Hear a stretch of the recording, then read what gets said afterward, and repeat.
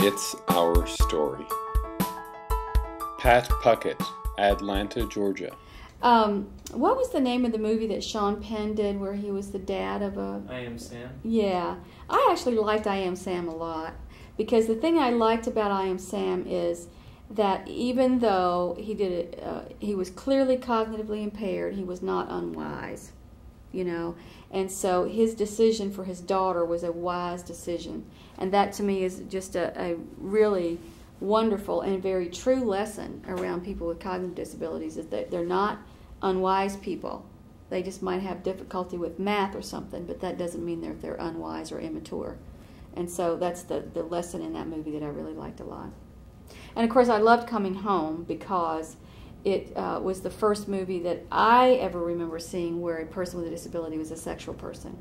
You know, and I thought that was a pretty cool thing. At least a sexual person in a positive sense, you know. Like everybody else is a sexual person, not a pervert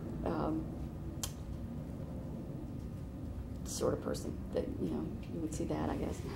But you know, one of the things I will say that was just such a disappointment is, oh gosh, I'm having a mind lock on names of things. The Lion King. The character in The Lion King, Scar, you know, he was the bad guy, and of course, you know, the message was if you're disfigured, you're bad.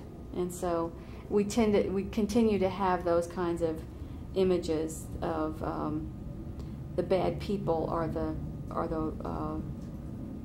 deformed and disabled and so forth. So that was disappointing that Lion King did that.